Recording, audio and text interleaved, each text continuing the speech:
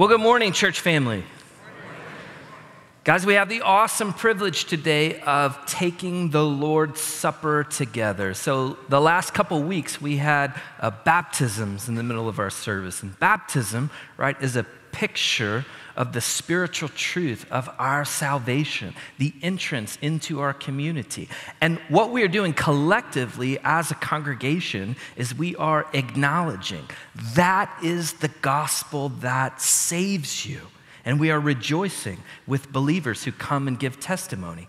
And when we take the Lord's Supper together, we are a family that is continuing in the gospel.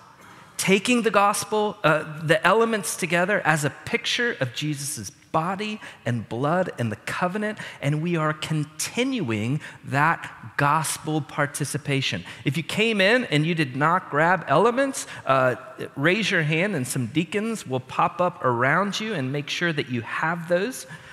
If you are a born-again believer, you are invited to participate in the Lord's Supper with us. If you are a guest this morning and you're here just checking us out, just checking out this Jesus, awesome. We are glad that you are here and you are welcome. We do ask that you do not participate in the supper with us, and that is simply because you are examining, you are still thinking through this process, and that is good. We want to encourage you, okay? But to us who know Jesus, the bread and the juice, it is a covenant. This is something very deep and intimate that we do with our Savior, all right? So church family, the entire service, we're gonna be moving towards the Lord's Supper, so be preparing your heart. We never wanna take it in an unworthy manner. The other good news I have this morning is we are finishing our story with Joseph. This summer we've walked through the story of Joseph in the latter half of the book of Genesis. You can turn with me in your Bibles to Genesis 45. Genesis 45. If you're here for the first time, it's okay. I'm going to quickly recap the story for you so you can find your spot. And then this morning we're going to finish that story. So Joseph is the son of Jacob, and he has, there are 12 of them in all. He has 11 brothers, and Joseph is Jacob's favorite. And his brothers become jealous of that favoritism and the fact that God began to reveal himself to Joseph through dreams. And Joseph told his brothers those dreams, and they, out of their jealousy and anger and evil, they sold him into slavery into Egypt, wishing him dead, thinking him dead. And Joseph was in slavery he was enslaved for 13 years. But God had a plan. We're gonna see all of that come to full fruition today, full circle. God had a plan. Joseph was able to interpret dreams. He interpreted Pharaoh's dream, and God lifted him out to the number 2 in all of Egypt. He became Pharaoh's prime minister, his right-hand man. The dream was that there would be 7 years of plenty, harvest, lots of fullness of the land, followed by 7 years of famine. And Pharaoh put Joseph in charge of it all. As an organizer, as an administrator, he put Joseph over all of it.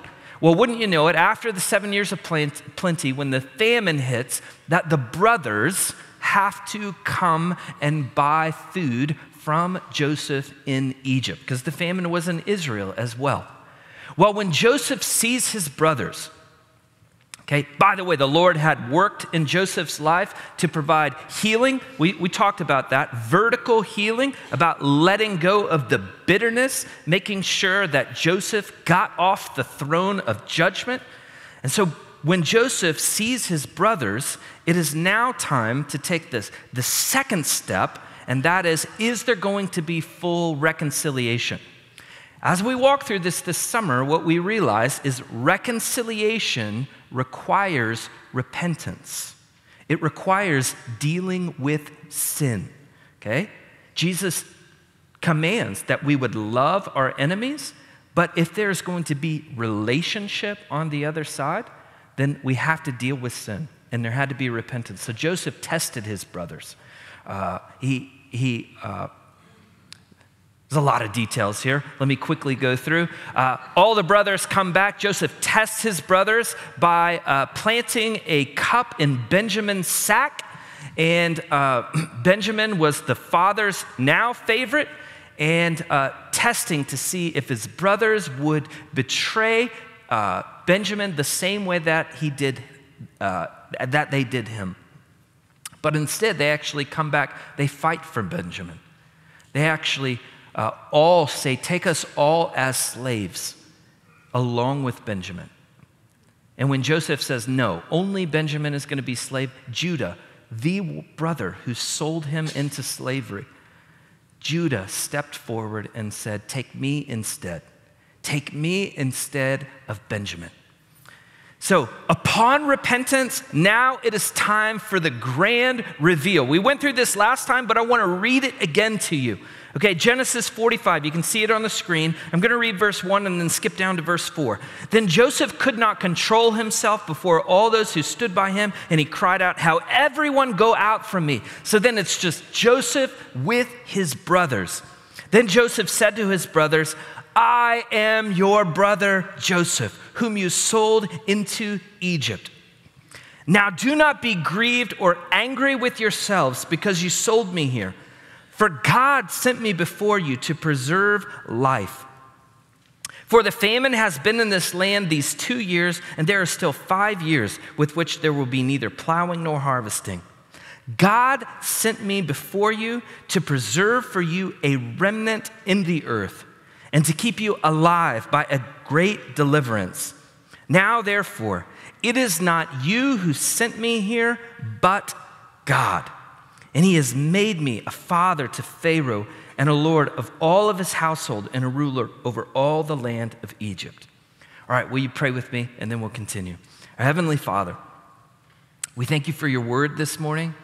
As we unfold this story, as we've been applying it to our lives, Father, I pray this morning that we would get a fresh picture of your lavish grace, of how abundant and overflowing and joy-filled your grace is to us. I pray all across this room, as we deal with the sin in our lives and as we pause to think about your goodness to us, God, would you lift our heads and lighten our hearts? In Jesus' name, amen. All right, so before we get back into the personal account, because that's what we're going to walk through. We're going to walk through the personal account and the lavish grace. There's something really important that I need us to focus on here as we take a little step back about what Joseph said here, okay? Because what he says is robust and rich theology as Joseph speaks to his brothers in this grand reveal. So listen to this. Joseph said that even in their evil actions against him, that God was still on his throne. That God's sovereign plans were coming to be. Okay? Not only was it God's plan that his representative, that Joseph, be exalted to the prime minister, okay, in all of Egypt, and be the one who saves the most powerful nation in the world. But God is also orchestrating events within the promised family of Israel. He's working out promises to that family. These events are going to lead to Israel as a people, at the end of the chapter, coming to Egypt.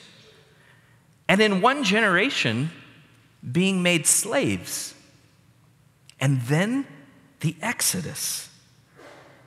In fact, can I remind you that in Genesis 15, verse 13, God actually told Abraham, Joseph's great-grandfather, that your descendants will be enslaved 400 years in a foreign land.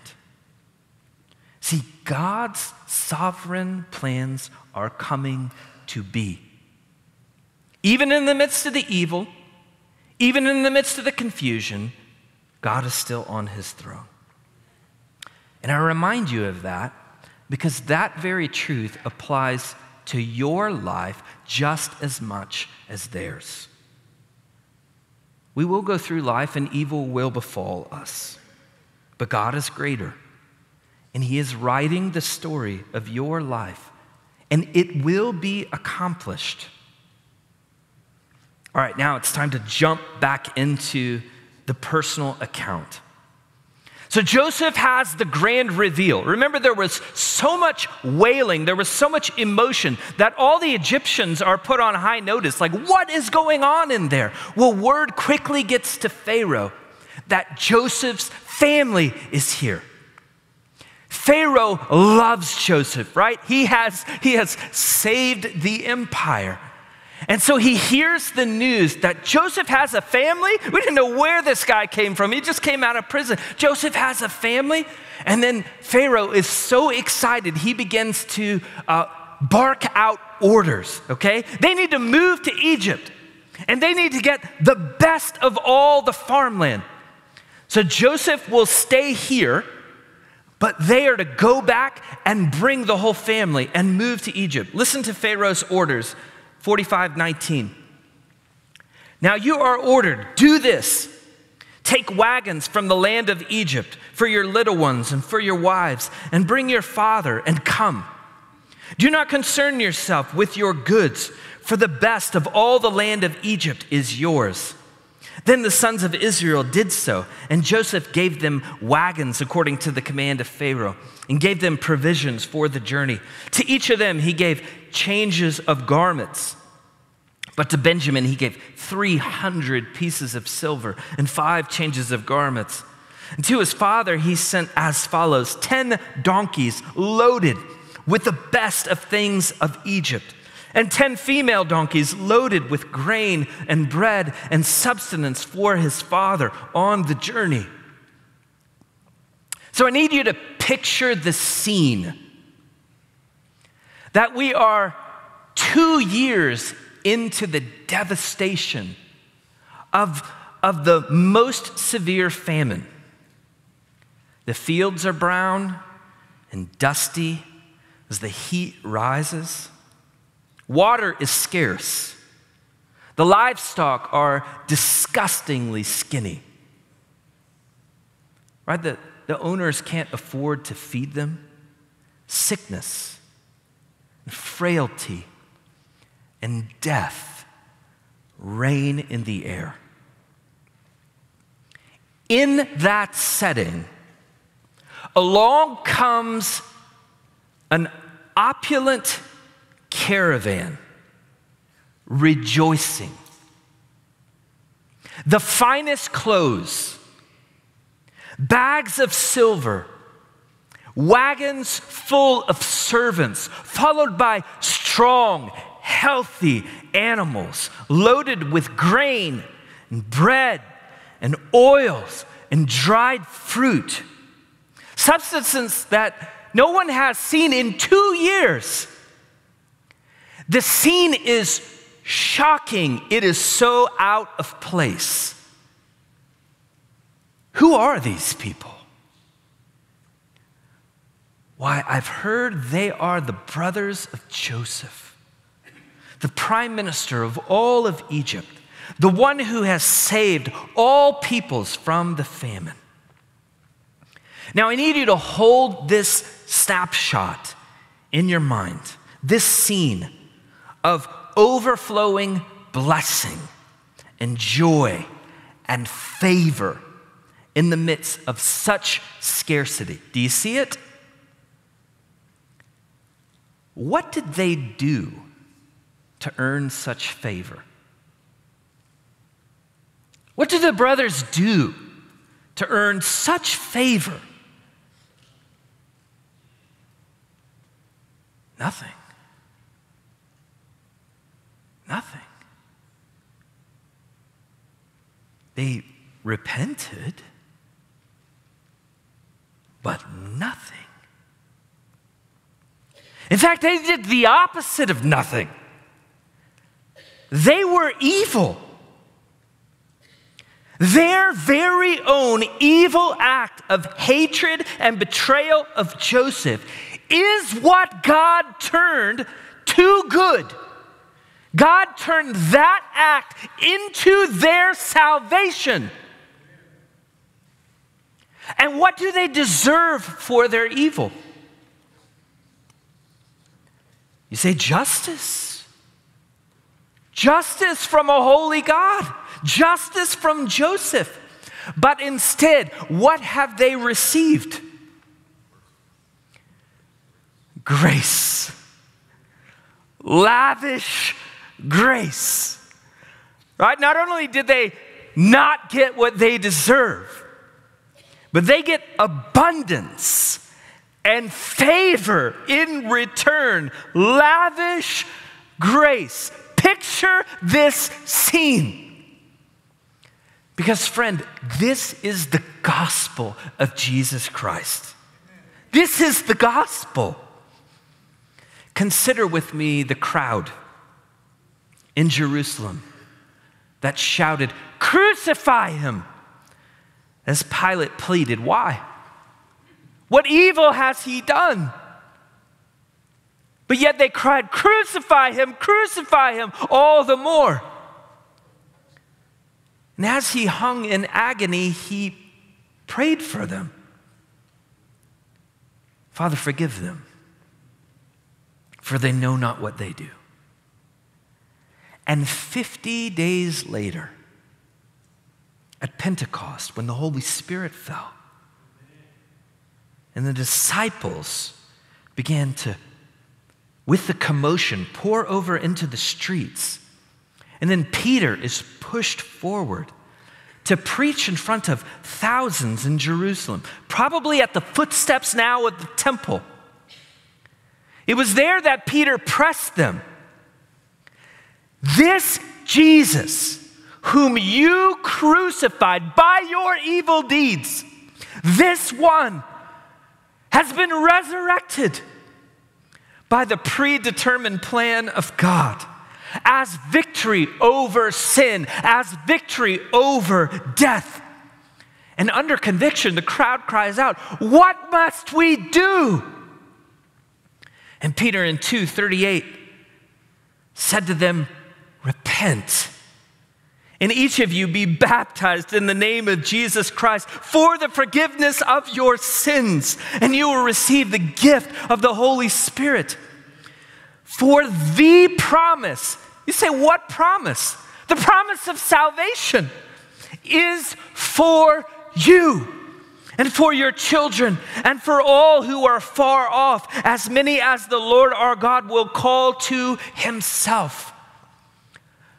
Lavish grace. The very act led to salvation of their souls. Forgiveness of that very sin and all your sins. And the gift of the Holy Spirit inside of you, no longer in the temple, now in you. All of that upon nothing more than repentance. And that salvation, it wasn't just for them, it was for their family and their children, and for all who come to the foot of the cross and kneel before the name of Jesus Christ for their sin. There is no God like Jesus, where holiness and love meet, who absorbs the injustice and in return joyfully lavishes grace the moment that you come to him in repentance. Stop and think about this. Do you think Joseph delighted to give his brothers abundance? Absolutely. It was Joseph's joy, okay? He was so overjoyed that their relationship had been restored. He longed for that. And the moment he saw repentance, he threw off his garbs and he wept and he hugged them, and then he was overjoyed to give them abundance and blessing out of his overflow. He gave and gave and gave, and he wanted to. Yet our unbelieving hearts are so timid to believe that our Savior joys to lavish forgiveness and grace upon us the moment that we come to the cross. I've used this illustration before. It's so good. It's from Gentle and Lowly. A compassionate doctor spent his life savings and years developing a vaccine that would cure a contagious disease that was killing people in a far remote jungle. And he spent his very last dollar to fly there with the vials of his cure. But the afflicted refused his care. Some are scared. Many are filled with pride and distrust. They say, I will just take care of myself, heal on my own terms. Finally, out of desperation, a few brave young men step forward to receive the care being provided. Now, let me ask you, in that moment, what does the doctor feel? Joy. Joy. With each and every single one, joy. Now, how much more if the diseased are not strangers, but his very own family? Guys, this is why Jesus painted the picture of Luke 15 of the parable of the prodigal son. That when the prodigal son returns, it's a picture of the joy of the father. That the father was sitting on the front porch and he was watching, he was longing for the return of his son. And the moment he saw him, he did not sit, he did not scheme, he did not make him go through any sort of routine of show me how upset or repentant you are, or any of that. He got up and he ran. He ran to meet the son. And the son begins to go through his rehearsed kind of repentance speech. And he hugs him. He throws his arms around him. He throws a robe around him. He turns to his servant and says, we are having a feast. The joy of the Father, the joy. Listen, beloved, you are that son. You are that daughter. And it is God's delight to save you and to call you his own and to lavish grace upon you. But the fact is that so many of us in this room right now do not genuinely believe that that lavish grace is for us. We seriously question God's countenance towards us. Listen to me again. God is completely satisfied in the Son's work on your behalf. Completely satisfied. And the Son delights to overflow in joy, the same way that Joseph delighted to overflow in lavish grace upon his brothers. So the caravan makes it home to Jacob. He's anxious, right? He had sent Benjamin with the rest. He has no idea about Joseph. Remember, Joseph does not come with the brothers. As the caravan first arrives, they run and they shout to Jacob, "Joseph is alive! Joseph is alive!" Jacob, of course, doesn't believe it, right? What? Joseph? I was just hoping Benjamin came home. Joseph is alive. But as he sees the wave of the caravan and the absolute abundance and the overflow, yeah, he's the prime minister in Egypt, and the stories check out. Suddenly he says, "My son has resurrected from the dead. My son is alive." And so Jacob and his family and all the sons' families, right, they hear Joseph and Pharaoh's offer to move to Goshen in Egypt, and they pack everything up. Now, his family has just been saved from the famine. Okay? Think about the relief of the provision. And all of that is great.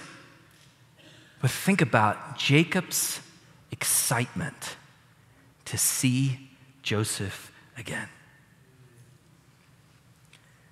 But then in 46 verses 1 through 4, Jacob does something marvelous. It's a picture of his faith. His faith was rocky throughout. This is an incredible moment of Jacob's faith. Because before leaving the land of Israel, the land that was promised to his grandfather, Abraham, Jacob pauses. He gets to the very edge and he pauses to meet with God and to worship and to give a sacrifice. And at that moment, God shows up in a vision and calms Jacob's fears. God assures Jacob, "I am going with you. Do not fear. Go to Egypt. I will go with you. And when the time is right, I will bring you back." Now, what's so incredible here? This moment is similar to like Exodus 33. Because in Exodus 33, it's right after the golden calf when God is so upset with Israel that he says to Moses, "I'll give you guys the promised land, but I'm not going in with you. You guys can have all the provision of the land flowing with milk and honey, and I'll give it to you, but I'm not going with you." And Moses in the wilderness says, "God, if you don't go, I'm not going. We're not going. We are nothing without your presence. The provision, the abundance is nothing without you." That is similar to what Jacob does here. All the provision that's ahead in Israel, in Egypt, right? For him to leave the land of famine, he says, "Listen, God, if you are not in this, I don't want to go." Incredible moment of faith. Judah led the way to Goshen, and the caravan finally arrives. The day is actually here. Joseph hasn't seen his father in more than 22 years. 22 years ago, when his father said, "Go check on your brothers," probably the last thing he said was, "Son, be safe. And remember, I always love you." Joseph was 17. He is now 39 or 40. Genesis 46:29. Joseph prepared his chariot and went up to Goshen to meet his father Israel. As soon as he appeared before him, he fell on his neck and wept on his neck a long time. What an understatement. A long time. Then Israel said to Joseph, "Now let me die, since I've seen your face, that you are still alive." The years have changed him in so many ways, and yet they haven't. There is my son, with the same glimmer of hope in his eyes. I'm sure for Jacob there was a slideshow of memories as he flashes back to all those important moments as a kid. He says, "Now I can die in peace, for I've seen that my boy Joseph is alive."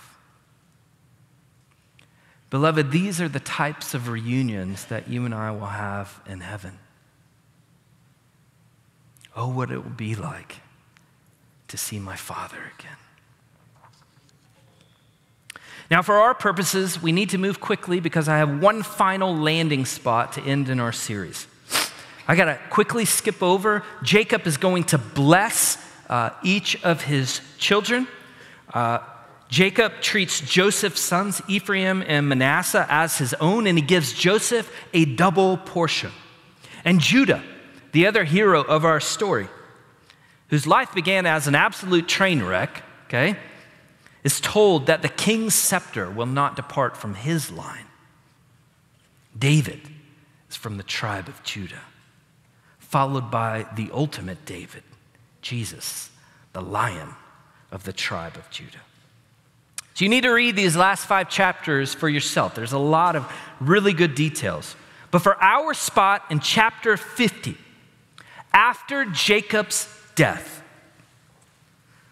listen to verse 15. I'm going to read 15 through 21 of chapter 50. When Joseph's brothers saw that their father was dead, they said, "What if Joseph bears a grudge against us and pays us back in full for all the wrong which we did to him?" So they sent a message to Joseph saying, "Your father charged before he died, saying, thus you shall say to Joseph, 'Please forgive, I beg you, the transgressions of your father and their sin, for they did you wrong. And now please forgive the transgressions of your servant, of the God of your father.' And Joseph wept when they spoke to him. Then his brothers came and fell down before him and said, 'Behold, we are your servants.' But Joseph said to them, 'Do not be afraid, for am I in God's place? As for you, you meant evil against me, but God meant it for good, in order to bring about this present result, to preserve many people alive. So therefore, do not be afraid. I will provide for you and your little ones.' And so he comforted them and spoke kindly to them." All right, so you get the scene. Jacob has died. So the father is dead. And suddenly the brothers become fearful. This is 17 years later. And the brothers become fearful. And they go and they stand before Joseph and they say, "Before Dad died, he charged us to tell you, you must forgive us." Then it says Joseph, in response to that, he wept. Guys, Joseph is not weeping for himself. This is a different kind of weeping. Joseph is weeping for his brothers, because there's a deep sadness that's here. Because what he now sees is that 17 years later, they haven't fully trusted his heart towards them. And they can't because they don't forgive themselves. You see, for 17 years, he's been enjoying them, he's been blessing them, he's been trying to redeem the years that they have lost. And for them to respond this way now can only mean that they have never truly been able to accept his full forgiveness. It has always been, I guess, Dad's protecting us. They have been driven by fear and not love. Their hearts have always regulated how close they could get to Joseph. And Joseph weeps because they are still so broken. And they haven't experienced God's freedom the way that he has. And beloved, when I read this, I cannot help but think about so many Christians whose heart still refuses to believe the fullness of Christ's forgiveness for their sins. They filter his grace as if it only applies to ordinary sins and never to their heinous ones, where they receive forgiveness for the moment. And then the enemy persuades them that that is simply too good to be true. And like the brothers, years later, they are still waiting for retribution, that God is going to get them back, because very well, that is what they deserve. And Jesus weeps because you do not fully trust his word when he tells you that you are forgiven. Jesus weeps because you are still so broken. Jesus weeps because you have not experienced the forgiveness that he has purchased for you. Jesus weeps because you do not accept his full forgiveness. But you know what else is incredible about this story? The way that Joseph responds. Because Joseph does not respond with anger, even though they continue to struggle and question his character. It ends with Joseph comforting them and speaking kindly to them. Friend, allow yourself to be overwhelmed with the kindness of Jesus. Listen to these verses out of Hebrews chapter 4. For we do not have a high priest who cannot sympathize with our weaknesses, but one who has been tempted in all things as we are, yet without sin. Therefore, let us draw near with confidence to the throne of grace. Look at what the throne is called. It is called a throne of grace, so that you may receive mercy and find grace to help in your time of need. And then just 2 verses later in chapter 5, listen to what it says. He can deal gently with the ignorant and wayward, since he himself is beset with weakness.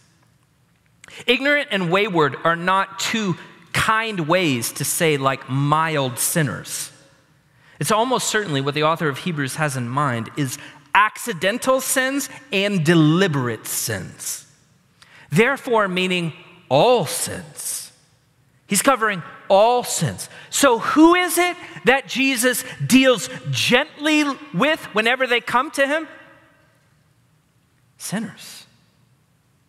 All sinners. You.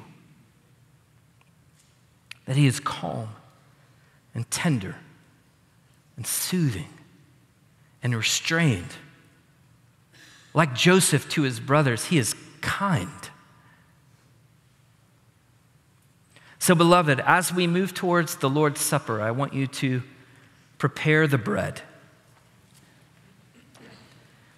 My favorite account of the Lord's Supper is in Luke chapter 22.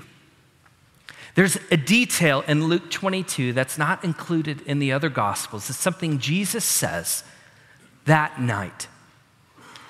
But to really comprehend it, you have to remember, Jesus knows everything that is about to happen. He knows Peter's betrayal, Peter's denial. He knows Judas's betrayal. He knows the crowd is going to turn against him. He knows all the pain, he knows everything that is about to come. Moments after this, he's going to go to the garden and sweat blood because he knows what's about to come. But in this moment at the Lord's Supper, in Luke 22, Jesus, sitting around the table with his disciples, said this: I could not wait to share this meal with you. I could not wait.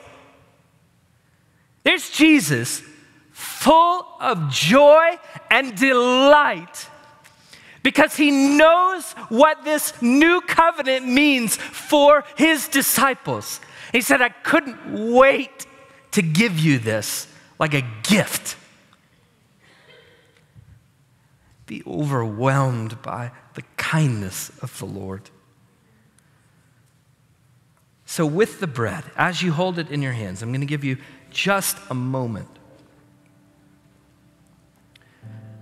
Know that upon repentance, believer, you're granted full forgiveness. Full. So let me ask you, before you take this, are there things that your heart holds back in unbelief? Let me implore you. You are limiting your relationship with Jesus. You are governing, you are filtering the grace that he has for you. He desires so much more. I'm going to give you just a few moments, and then we will take this together as a family.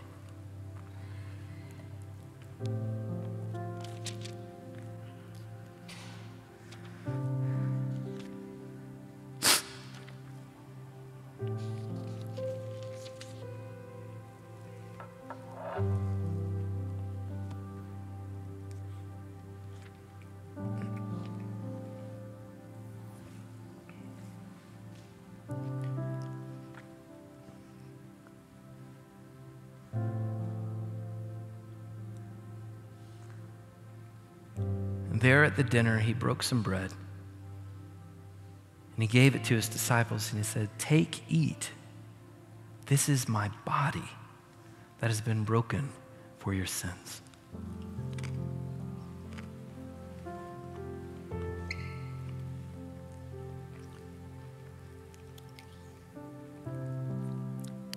Now, as you hold the cup, prepare it so we can take it together.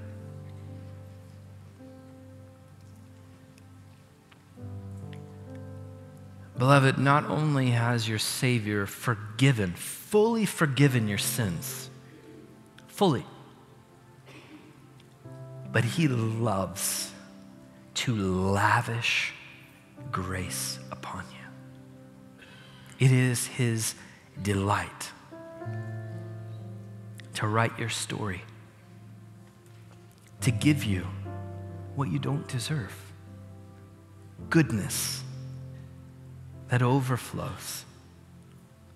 So as you hold this, I need you to celebrate in your heart with your Savior. And before we drink, I need you to drink in the lavish grace of Jesus.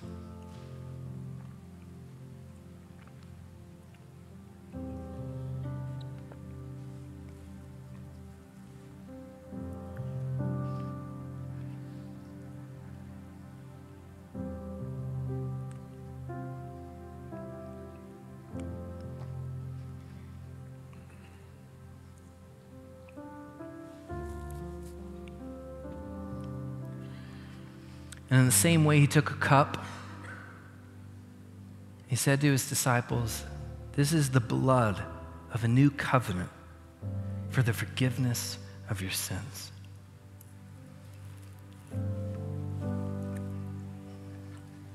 Will you pray with me?